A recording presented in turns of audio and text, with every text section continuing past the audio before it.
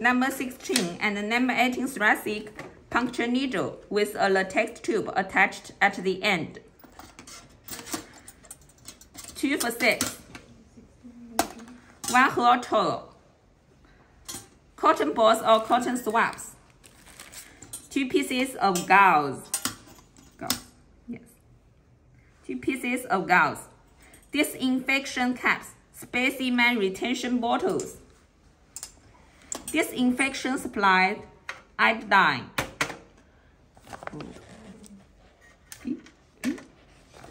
Lidocaine. And syringe. 5 milliliter, and we need a 50 milliliter, but here is not. This is 20 milliliter. And a chair with back, a rescue trap, and gloves. 2 pairs of sterile gloves. Operator preparing. 2 operators wash hand, wear hat, mask. Assistant assists the patient in position and observe the patient during the puncture process. So the first place we need to position.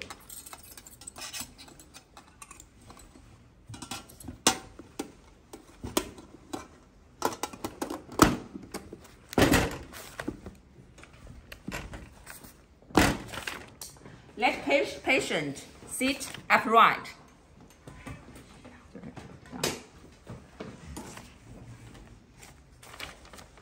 Sit upright. Select the puncture point. The 7 to the S intercostal in the subscapular angle. Subscapular angle is the 7th rib. Yes. We choose the 7 to the H intercostal. Mark the puncture point.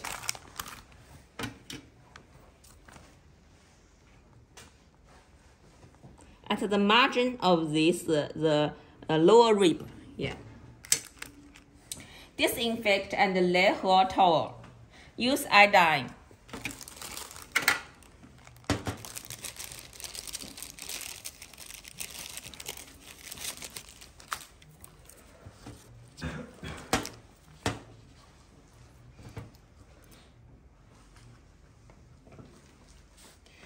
With the puncture point as the center.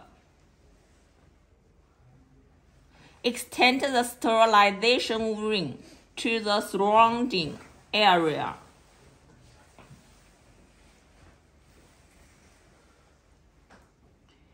At least 15 centimeters. 3 times. The second time,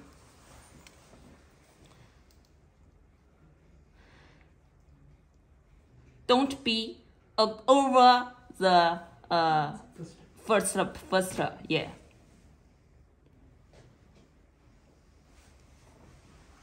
And the third, don't across the second area, yeah. Then wear gloves.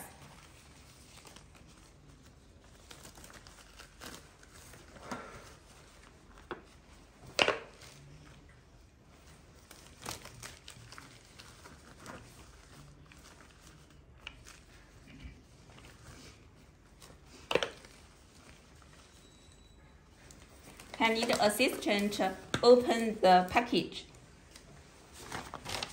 Yeah, assistant open the package. Open it.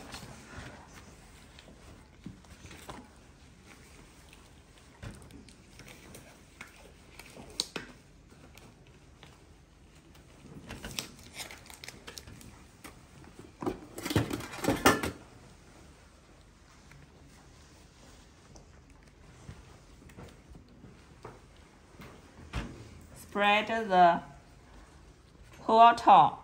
Assistant help me use the tap. help me to fix it.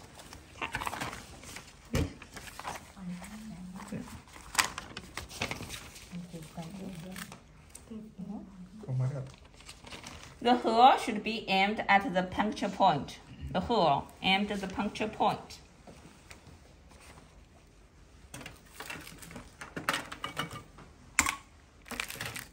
Then anesthesia. 5 milliliter syringe with the 2% lidocaine, 5 milliliter.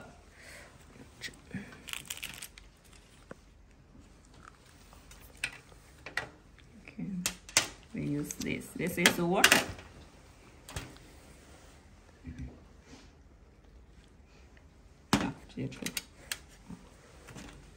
Help me. We use it as the lidocaine.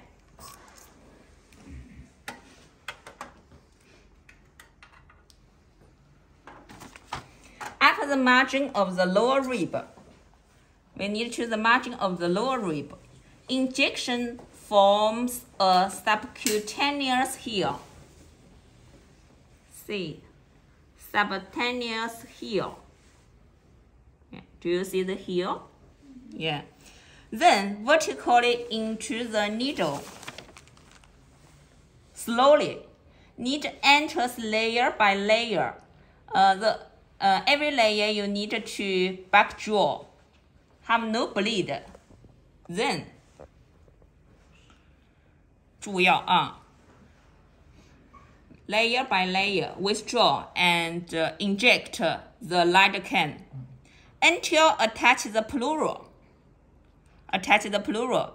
If fluid is drawn, it is suggested we enter the chest cavity. Record the needle's length.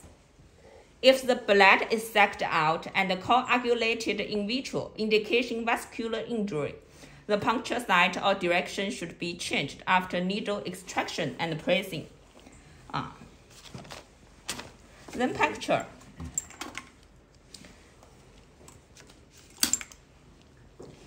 Take a number of 16 or 18 thoracic needle with a latex tube attached to the end.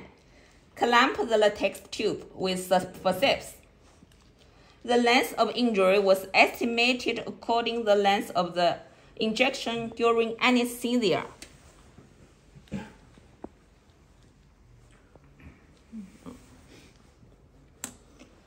The same point, vertical to skin. Advance the needle along the superior space of the rib to the predetermined depth, or get sense of breakthrough. Determined length, or get a sense of breakthrough.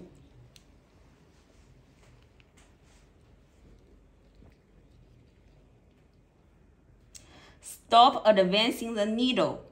Use forceps.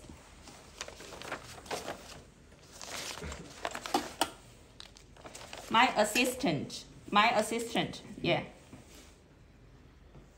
Use this forceps to fix the puncture needle. Yeah, 贴着皮肤，对，好，夹紧。Yeah, you hold it. Fix the puncture needle. Connect the latex tube to 50 milliliter syringe. We have 20 milliliters, so it is too small to connect with it.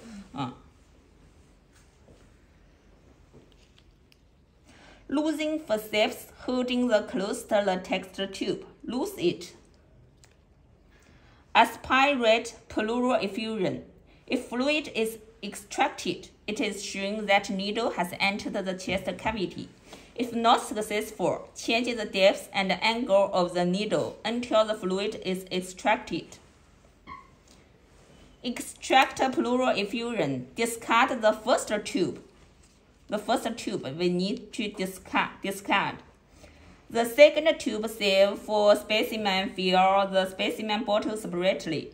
Each time the syringe is filled, need to empty it. Assistant use forceps close the latex tube. Remove the syringe, emptying it. Then reconnect reconnect, and open it. Cycle operation. If it is a diagnostic puncture, take 50 to 100 milliliter for the liquid. Fill the specimen bottle separately.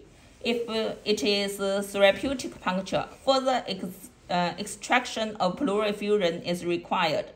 But drainage rate should not be too fast. No more than 600 milliliter for the first time, less than 1000 milliliter for each subsequent drainage. The end, we enter the puncture, pull out the needle, pull out the needle. 通常我用纱布压一下啊。Local disinfection. Press a moment. Cover with sterile dressing and secure with adhesive tabs. 就是压一下，然后消毒，压一下，胶布固定。Tap fix it. Let patient lay down to rest and measure vital signs.